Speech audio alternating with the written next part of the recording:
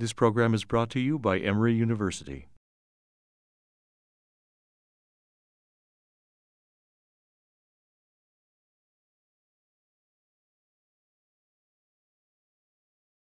All right, good morning, everyone, and welcome back to the Hearst Conference Room. It's good to be back, and I'm glad you all survived the snow and the subsequent 70-degree weather this weekend. It was a nice change. So it's good to kick things off with Dr. Gina Lundberg with us. You all know Gina, who joined us after the merger with St. Joseph's Hospital, and came to us with a strong interest in a national presence in women's and cardiovascular health, and has certainly continued on a very strong upward trajectory in that area, and has become really one of the leaders in the country in this area, very nationally recognized for her contributions and her passion for this area. Also very active on social media, and it is one of the top 10 women in social media, in cardiovascular social media. Recently, I don't know who announced that, but she's on that list. Gina made up the no, she did not make up the list. But also very active in obviously in community outreach and making sure this message leaves the academia and gets out into the public. So we're really happy to have Gina with us today. She's going to tell us about heart disease and stroke in women and how we can prevent things. Gina, welcome.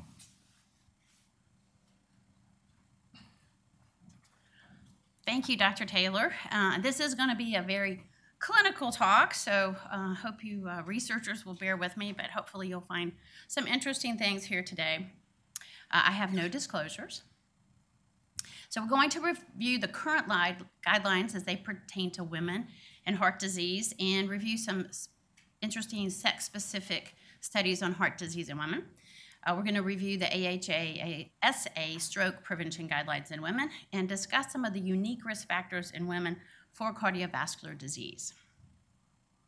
So we're going to start with prevention of women, and I don't know if any of you have seen this, but this is the CardioSmart patient education poster that's about women and heart disease. It goes over heart attack symptoms, other symptoms, unique risk factors, and is great to have in your patient exam rooms. And I was very honored to contribute to CardioSmart with this. So here are the stats, and for years we've all been saying more women are dying every year of heart disease than men. And then the 2014 data came out, and as you can see, the lines have now crossed, and actually women have slightly less mortality than men. So things really are changing, but as I want to review with you, there are still very high-risk groups of women who are not seeing this mortality benefit. So when we talk about heart disease in women, there are traditional risk factors for women, but then there are also these unique risk factors that it's very important for the clinicians to identify.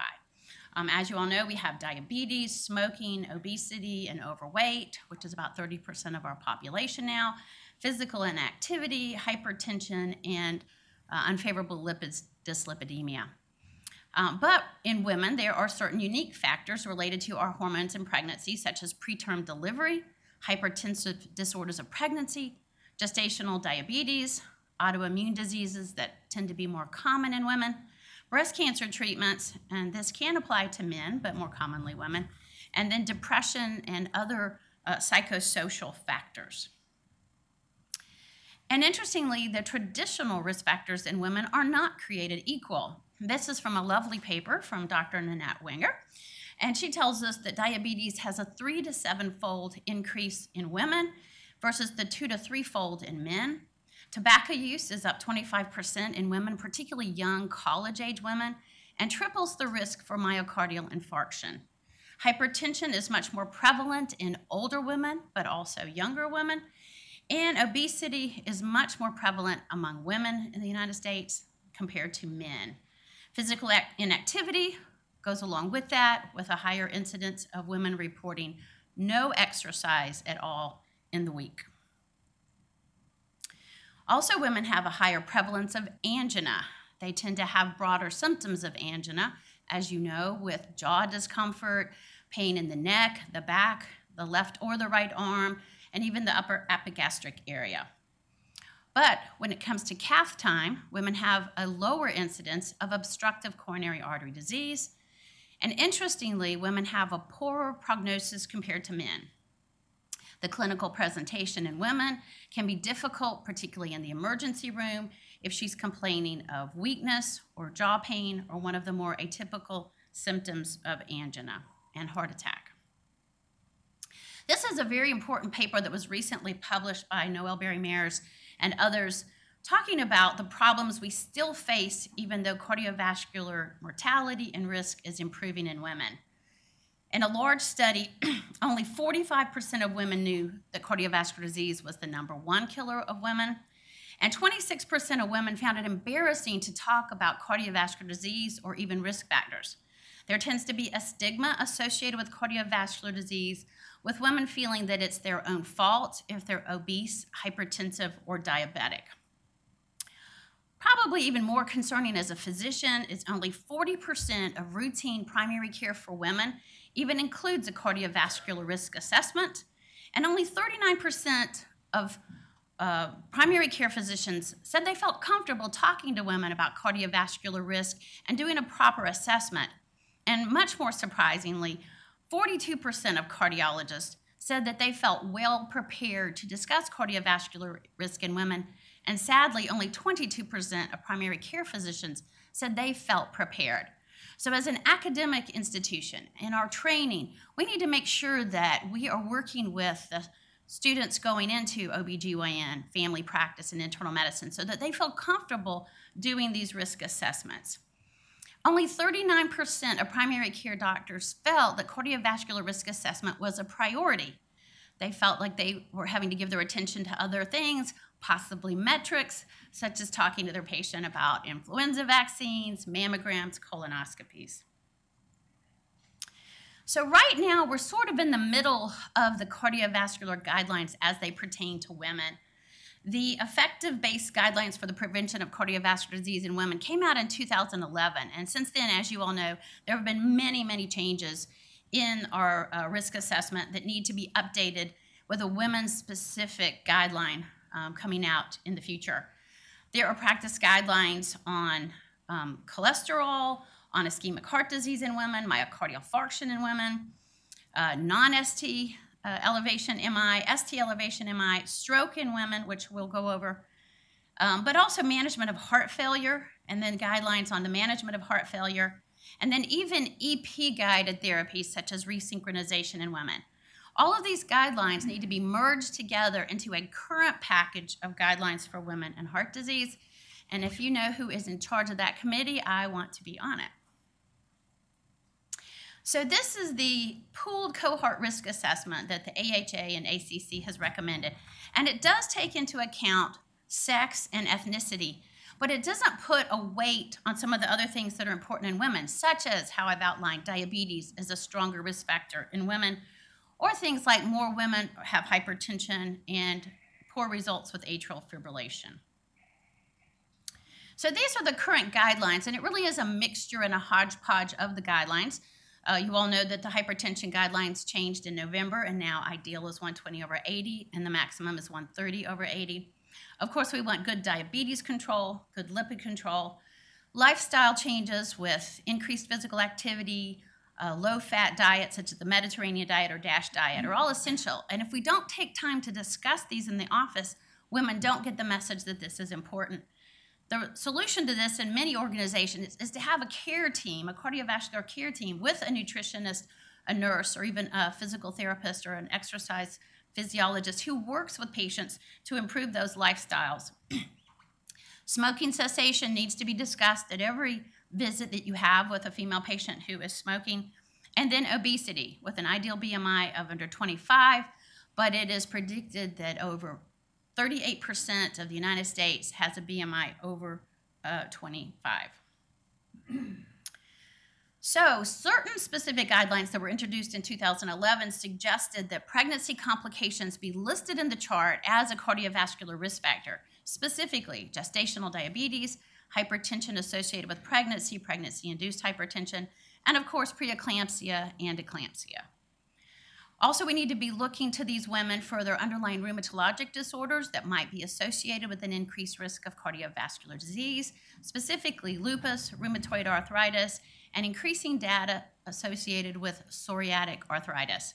And hopefully you all know that Dr. Ijeoma Isi-Adenso, who's part of our Women's Heart Center team, has a real interest in rheumatologic disorders and cardiovascular disease, and she is our expert for your patients who have that.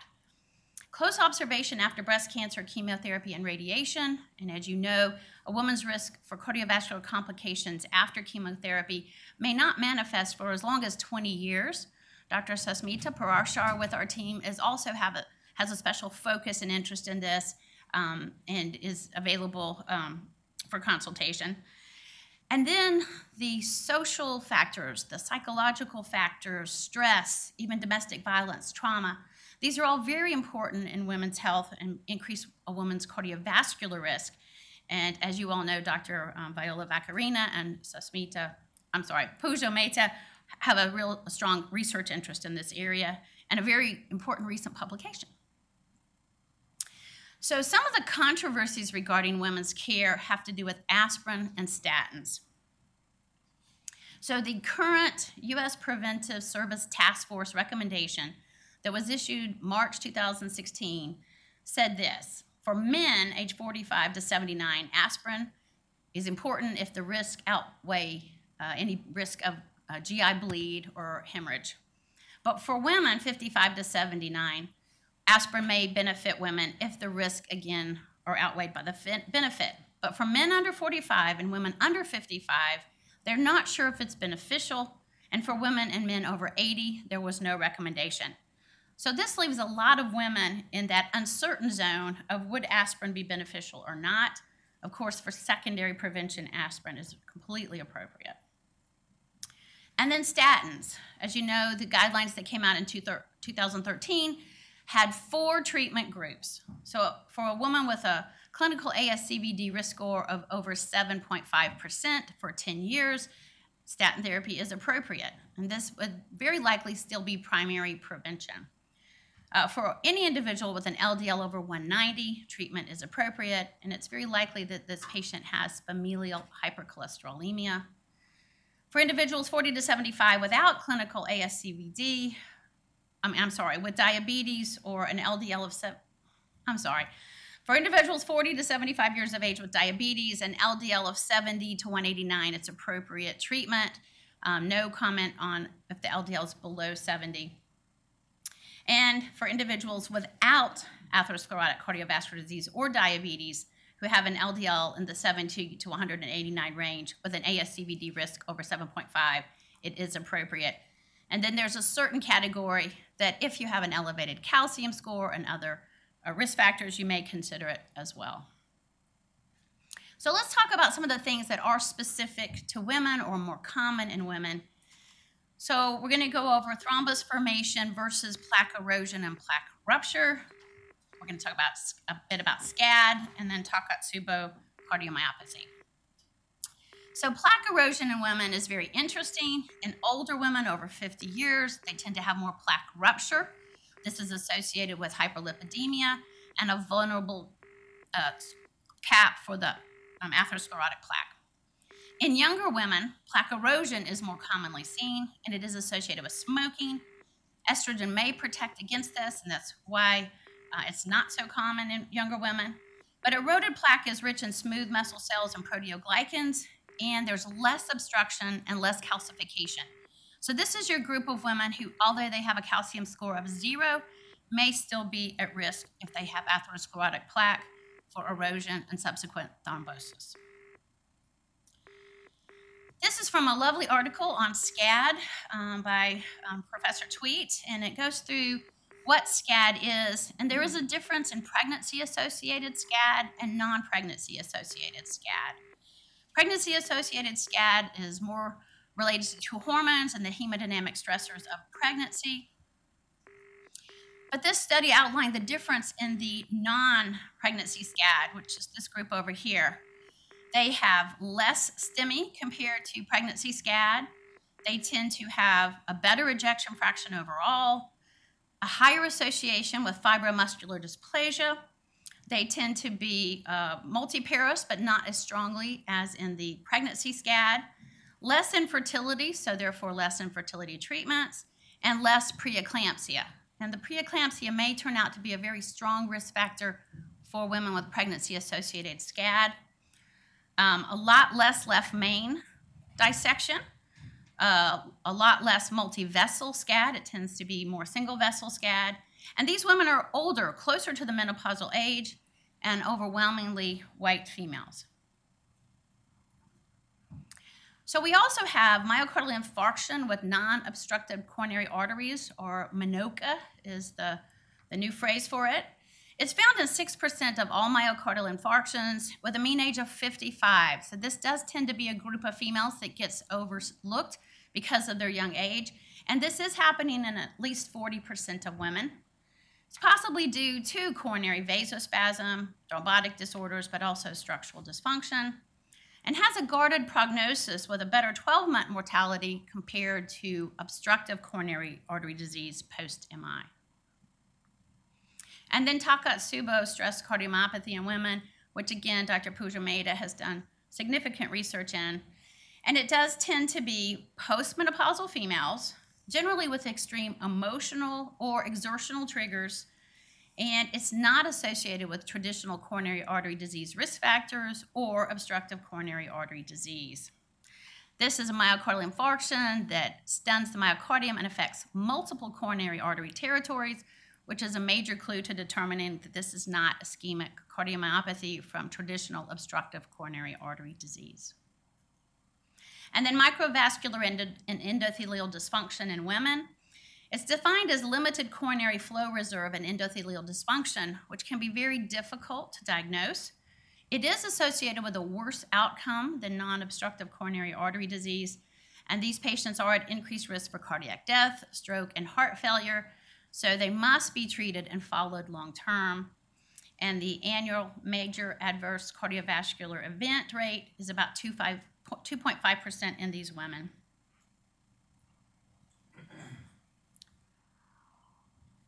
As I said, diagnostic testing can be difficult in these patients. There's invasive coronary vasomotor testing. There's brachial artery flow-mediated vasodilatation, peripheral reactive hyperemia index, and new and promising work in PET and cardiac MRI. But even if you diagnose it, the treatment can be a real challenge in women as well.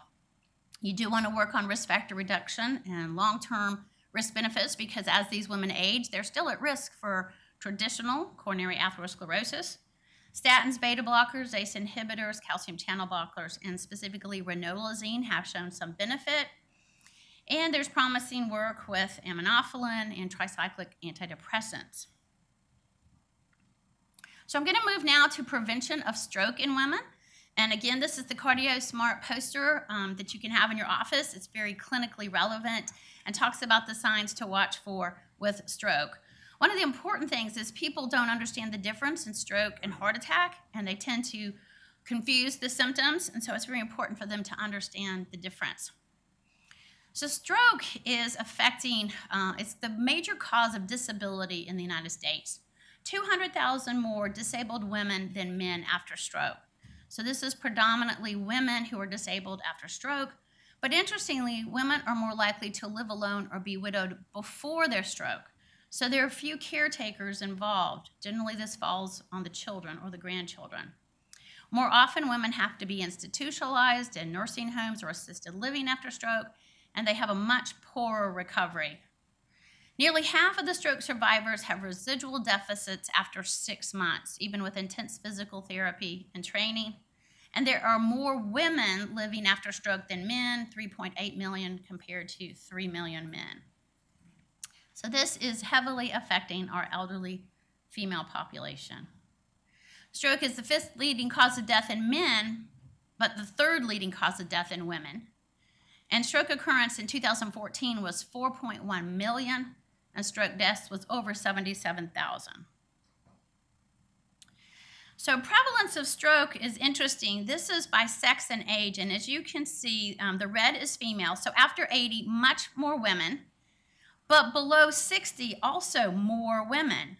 So it's affecting our younger women and our older women, and during that period from 60 to 79, slightly higher in men. Also, it affects more cardiovascular risk factors in women, and as you can see in column E and F, these are women with prior cardiovascular disease, prior AFib, much higher risk, and if prior cardiovascular disease, much higher risk. And all the other categories of diabetes or cigarette smoking or just blood pressure, they are more common in men. So the more comorbidities, the more complicated the female, the more likely she is to have a stroke.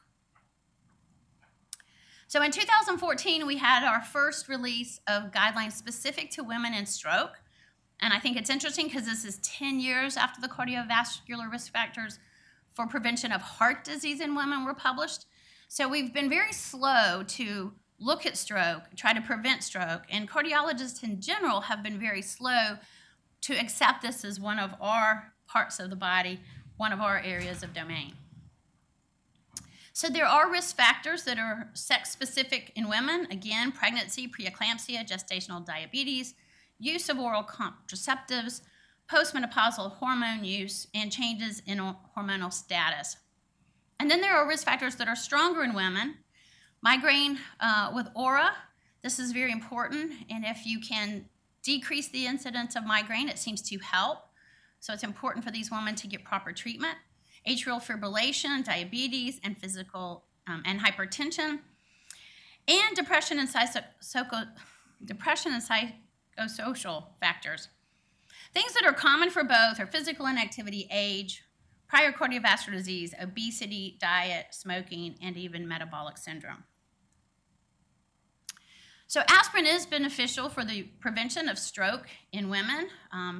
Over 65 especially, 81 milligrams or 100 milligrams every other day. Again, if the blood pressure is well controlled in an uncontrolled hypertensive patient, you do not want to add aspirin. And again, low risk for GI bleed or other hemorrhage. And it may be reasonable for women under 65 for the prevention of ischemic stroke. The Women's Health Initiative showed that older women have, with pre-hypertension, so again, that was at this stage, it was 120 to 139, had a 93% increased incidence of stroke compared to normotensive women. So a much higher risk.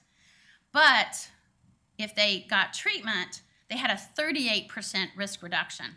So it's really important to identify these women early and start treatment, as opposed to, well, we'll look at it again in 6 more months. We'll look at it again in 12 more months. Early intervention is important for risk reduction. So I'm going to spend a minute on pregnancy. So pregnancy-related hypertension is the leading cause of both hemorrhagic and ischemic stroke in pregnant and postpartum women. Luckily, stroke is not common during pregnancy, but the risk for stroke is much higher in pregnant women compared to the general non-pregnant population, with 34 per 100,000 as opposed to 21 per 100,000. And the highest risk is in that 3rd trimester and the postpartum time.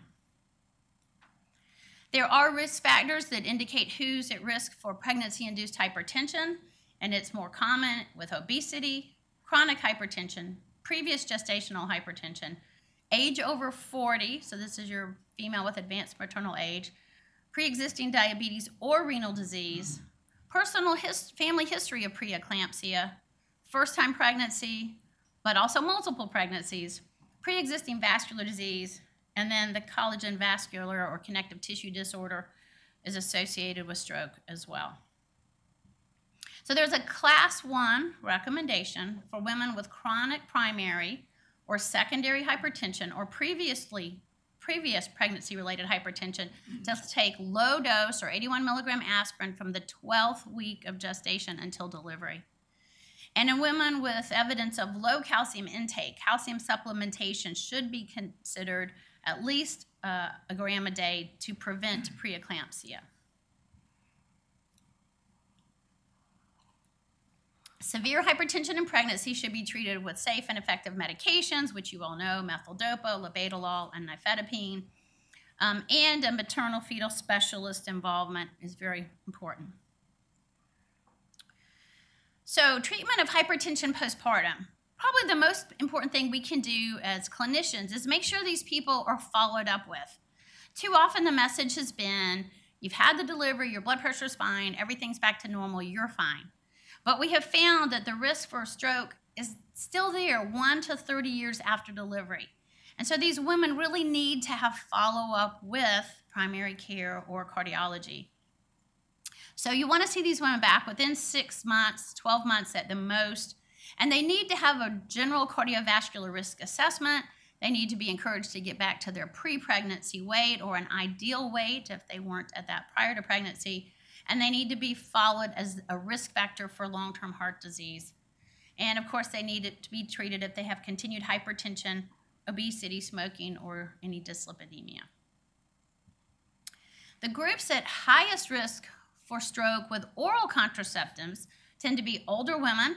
A lot of women from 45 to 55 are still on their oral contraceptive as their segue into early postmenopausal hormone therapy.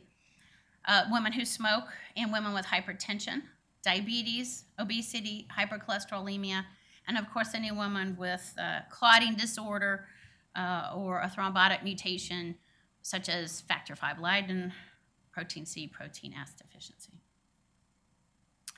And then hormone therapy is not approved for any prevention of any chronic disease by the U.S. Preventive Service Task Force. Now, women who are on hormones up to the age of 59 may be safe, and there's some new studies, which is a whole nother talk, that suggest they may help delay atherosclerosis. These are KEEPS and ELITE and SMART. But currently there is no recommendation for any prevention of cardiovascular disease with hormones or SERMs, selective estrogen receptor modulators. Atrial fibrillation. So in 2 weeks, Dr. Annabelle Volgman will be here to talk specifically about AFib and stroke, so I'm only going to hit the highlights, and I want you all to come back in 2 weeks and hear her. But it is the most common arrhythmia, and it is a modifiable stroke risk factor. There are things you can do to reduce the risk of stroke, primarily anticoagulation. AFib does increase the risk of stroke 4 to 5-fold, and it's associated with higher death and disability. The stroke risk from AFib increases with age, which is why the CHADS-VASc includes age of 65 to 75 and 75 and higher. And it's about 1.5% for persons under 60, but can jump to 25% for patients over 80. So this is commonly the white little old lady who develops atrial fibrillation. It's much less common in Blacks, Hispanics, Asians, or other ethnic groups.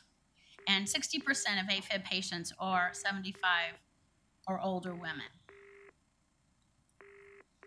So the female sex is an independent risk factor for stroke and AFib, and as you know, it gets a point with the CHADS-VASc score.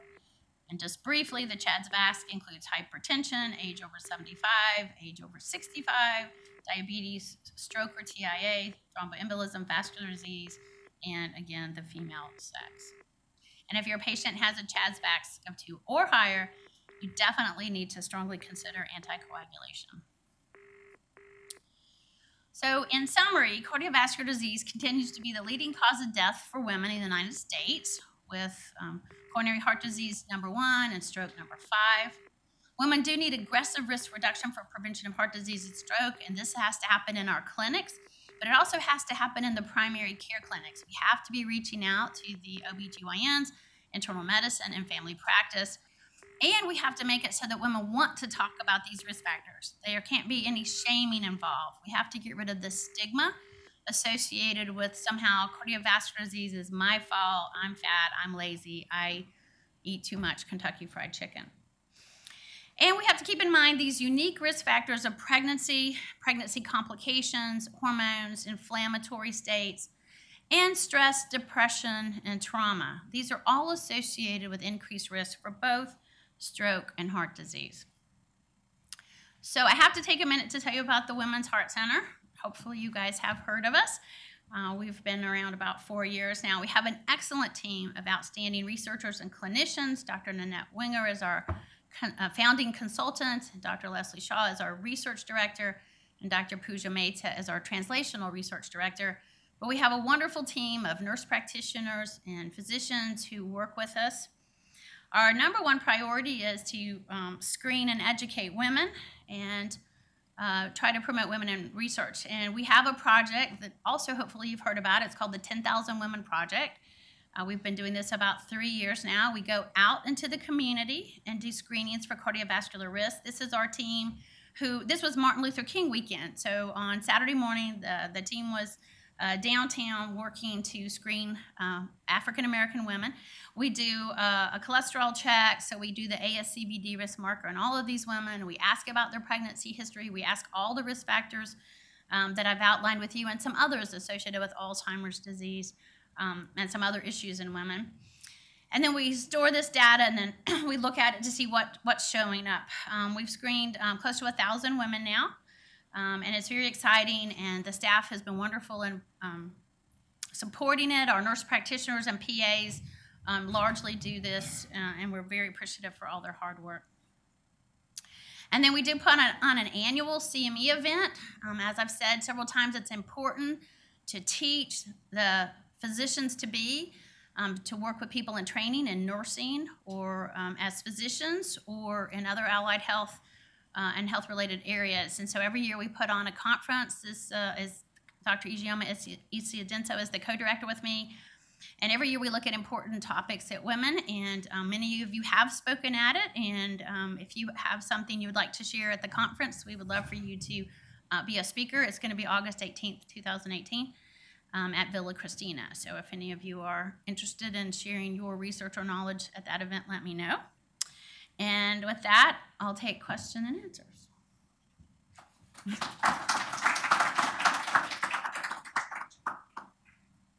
Thanks, Gina.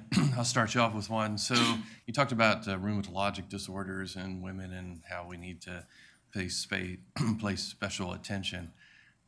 I mean, are there sort of special guidelines for us for that? I mean, because it comes up as a risk factor. It certainly makes us look a little more closely. But I guess in your experience, how do you handle those patients differently other than sort of increased awareness? Well, it starts with awareness for the rheumatologist to know it's important and to reach out to us or someone who will modify their risk factors, and then just to keep watching them. So good control of their underlying inflammatory process is important, but a lot of times these patients, these women, because they're in chronic pain, they have joint pain, they're not exercising. And obesity and sedentary lifestyle is huge with them. And it's important to educate them why it's so important for them to stay active, whether it's water aerobics or gentle walking or walking 5 minutes 3 times a day, so that they really understand the process, that they're all focused on I've got rheumatoid arthritis, but they need to understand they're probably going to live through that and die of a cardiovascular complication. And then a lot of times doctors, particularly rheumatologists, don't want to put these women on statins because they're already complaining of muscle aches and joint pain.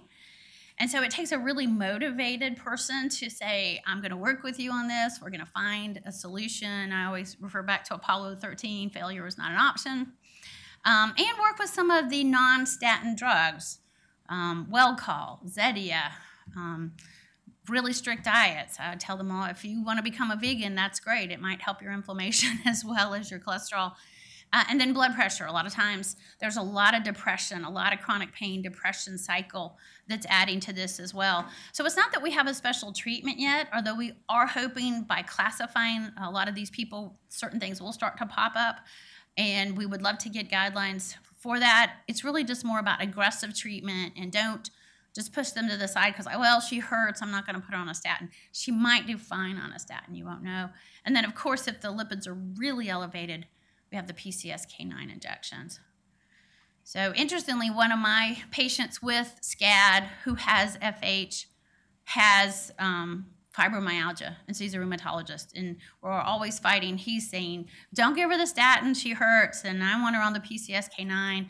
And it's really hard because we also have to encourage our rheumatologic fellows and colleagues that cardiovascular risk reduction is incredibly important in these people, and we have to work together on that.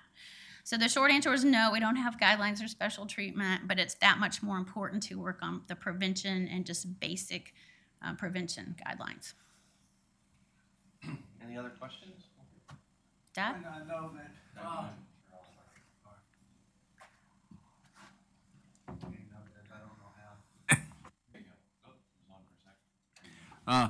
I guess looking back, several years ago, there was a lot of emphasis on what happened to a young woman as they go older. About age 13, they stop exercising. Are you doing anything with that? Is that you fall off, you look at women versus men, and men will continue to exercise till at least 19, 20, and women tend to stop much earlier. And it looks like that's an area that needs some emphasis. It definitely is. There's an organization here in Atlanta called Girls Inc. And Dr. Cutchins and Alicia Lyles worked with them a few months back on a program of getting girls to stay active and engaged and understand risk factors that they want to implement a healthy lifestyle, definitely middle school into high school. There's a lot going on at that stage, though. Women are moving away from science in school. Women are getting more sedentary. Women are young girls. They're not women.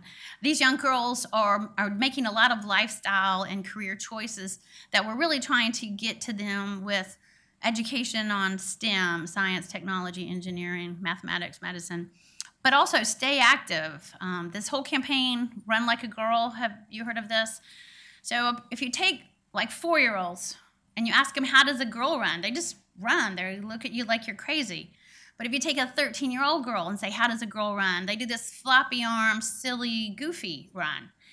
That's a taught process. We've taught them that girls and boys are different when they run. So there is a lot of emphasis through government and public health organizations, particularly American Heart Association, to get into the schools and keep girls active. It's helped a lot that we have Title IX, so women's sports are paid for equally with male sports.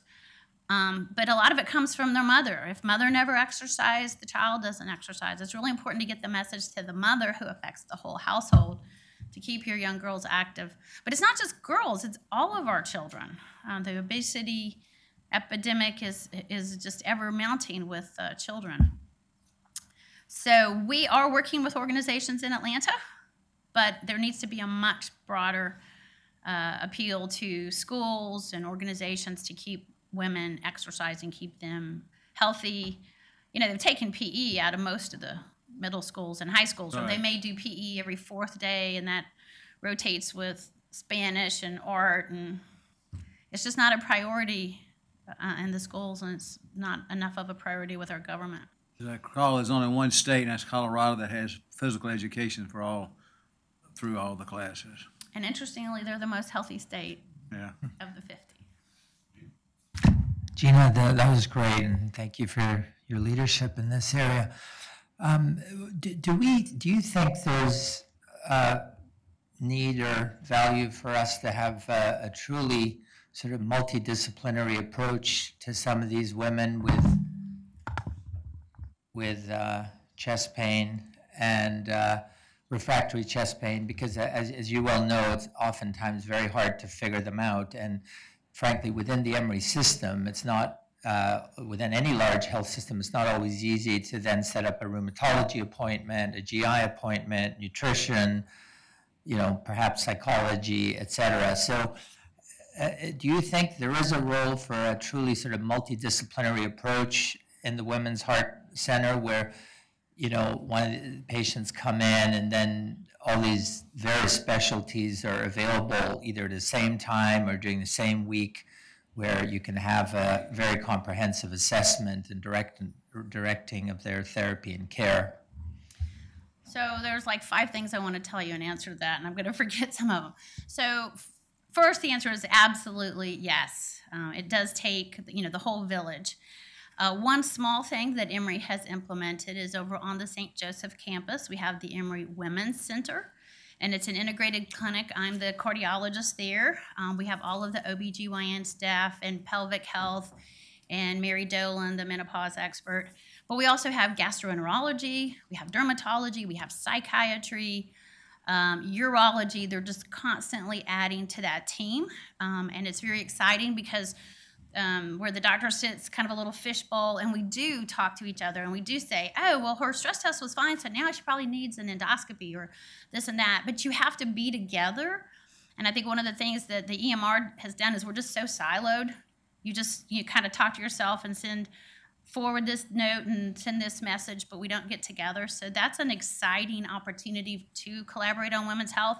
My next thought would be it's not just for women. I mean, all of our patients need this, male and female patients.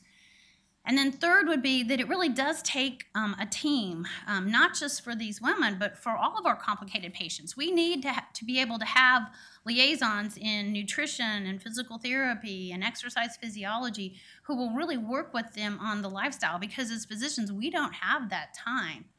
And then Women's Heart Centers in general, and ours, does try to have like these niches of focus. So again, Ijeoma Isiadensa doing the rheumatologic and cardiology, Sasmita Parashar doing cardio and oncology, Carolina Gongora and Alexis Cutchins working with the high-risk pregnancy.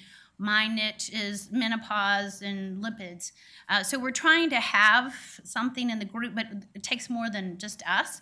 The Women's Heart Center team is open to anybody who wants to work with us, and we do use all of you for the ischemia evaluation, for heart failure, for EP, so we all work together. We're not our own cog. We're in the middle of the whole pool as well. But if we don't have people who can work with them on this risk reduction, they're not going to get better. And there's a lot of phone calls involved. They tend to be patients who are very complicated. They need to be seen back frequently. That's where we have to use our nurse practitioners and PAs. And even nurse visits for, working on certain risk reduction. So I would love to work to get something like that established, not just for the Women's Heart Center, but for all of our cardiovascular patients. I think that testing is important because these women want an answer. So you tell them, oh, your cath looks good, there's nothing over 20%, yay, but she still has pain. So then you have to go down the microvascular testing or just empirically treat them and see if they get better. But they want to know. They don't want to be like, well, we've excluded all this, and so you must have that. They really want to know what they have, and then there need to be guideline therapies directed specific to those women with microvascular dysfunction and chronic chest pain with non-obstructive coronary disease. So Dr. Taylor, if you'll just fund that.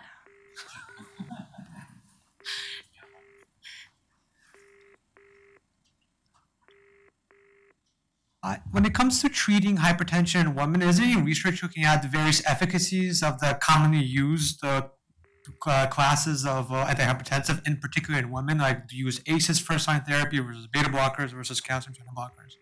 Well, I think currently are not sex-specific, so I don't know that there's an efficacy issue. But young women love diuretics, and old women love diuretics, but they probably get too dehydrated, and it's not a great idea. ACE, ARB, not during childbearing, breastfeeding. Beta blockers are great in women. They don't like amlodipine because of the swelling. They don't like verapamil because of the constipation.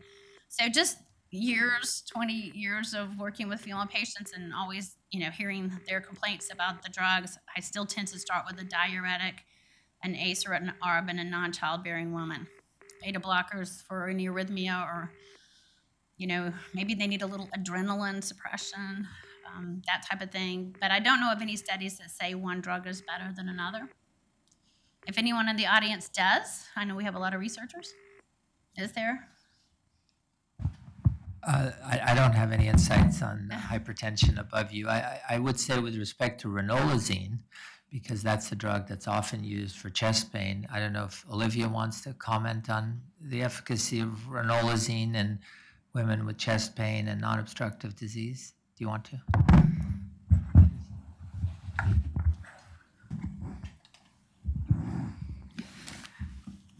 We have a lot of interest in ranolazine because it doesn't seem to affect blood pressure or heart rates that much, and so it's helpful for especially women who have borderline blood pressures, so systolic blood pressures in the 90s, for example. I think the jury is still out as to how efficacious ranolazine will be over the long term. There's a lot of interest. There's a lot of studies currently ongoing to kind of tease that out. We do know that ranolazine is very good for chronic angina, and so that's where a lot of the basis is. You want to comment on a study you were involved in? So at Emory, we currently have a study on specifically ranolazine in patients with non-obstructive disease. The vast majority of these people are women, but there are some men, and so the study itself is called MARINA, or Microvascular Assessment of Ranolazine in Non-Obstructive Angina. And what we do there, it's a pretty comprehensive study in the sense that we not only follow them pretty closely over about a 3-month period, but we get cardiopulmonary exercise testing and invasive cardiac catheterization with functional testing, both at the initial visit and at subsequent visits. So hopefully it's going to provide us a lot of in-depth data with regards to the comprehensive assessment of ranolazine, but also of microvascular angina. And how are you doing on enrollment? Yeah, it's, Completed? Excellent, excellent. Any other questions? One more.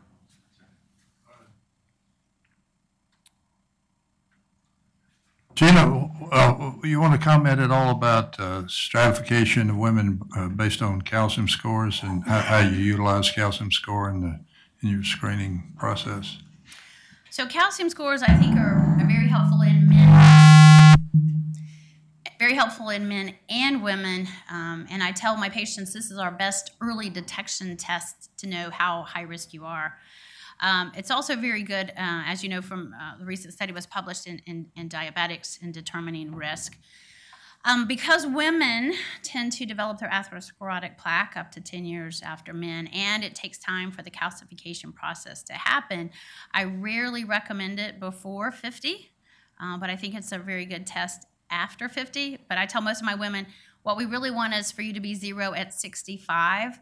And the MESA data has certainly expanded so that we used to say, well, if you're over 70, you don't need the test. But as far as risk stratification, it's actually quite helpful even beyond 70 and 75.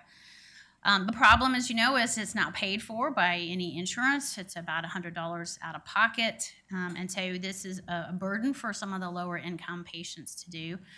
But particularly when I have a female who is struggling with, testosterone or not testosterone, I think the calcium information is very helpful. If it comes back as a high risk, then she probably should lean toward that. One of the problems is the score can be quite low, even under 10 in a woman 45 to 50, but that's still going to put her in the 90th percentile.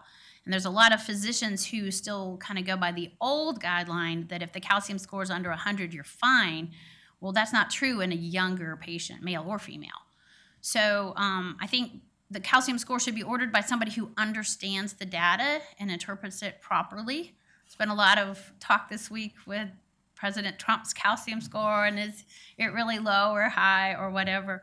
But I think too many people just walk in because it's direct to consumer and get the test, and then they don't know what it means. Oh, my score was 5, I'm fine. Yeah, but you're 45, you're not fine.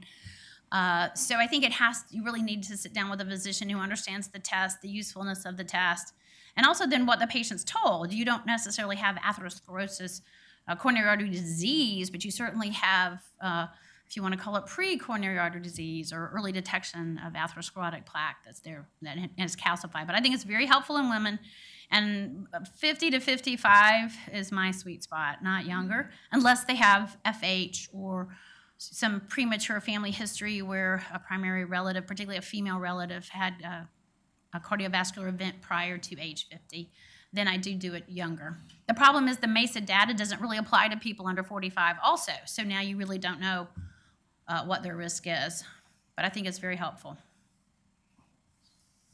Okay, well, with that, we thank you very much for a great talk. Really appreciate it, Gina. The preceding program is copyrighted by Emory University.